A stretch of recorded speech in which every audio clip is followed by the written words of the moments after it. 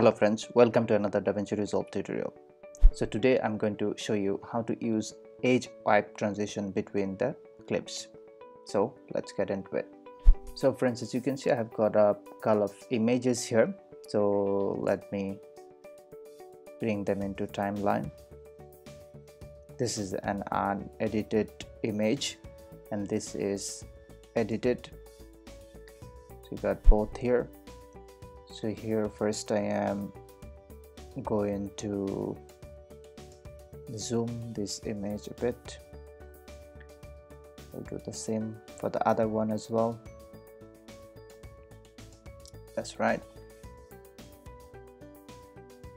Okay, so the reason we are going to use the whip transition is to show the difference between two images so that we can clearly see the difference with a good transition.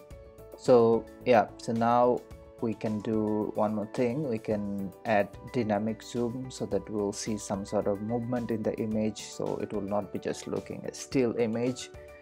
We'll be doing the same for this one as well, and then we can swap it. So now we take this clip over the other one and then we can trim it to wherever we want. Yep, so if we now play, that's how it looks. Okay, so here we are going to use the transition. So to do that, you go to the effects and then from the effects library go to video transition, and here we have the edge wipe transition.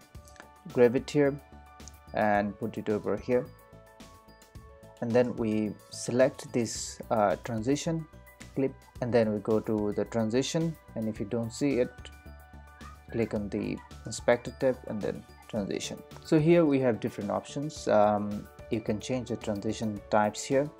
At the same time you can control the frame rate and duration, and then the alignment, and then we can change the angle, whatever the way it looks better to you. So if you then want to add a border around here, then just increase the value of the border width here,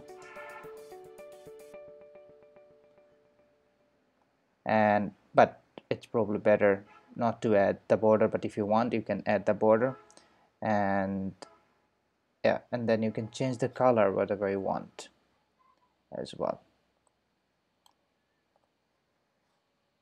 Hit OK when you're happy, and then if we play now, so friends, this is how you simply can use edge wipe transition in DaVinci Resolve. I hope this tutorial will help you. Thanks for watching. I'll see you next time. Goodbye.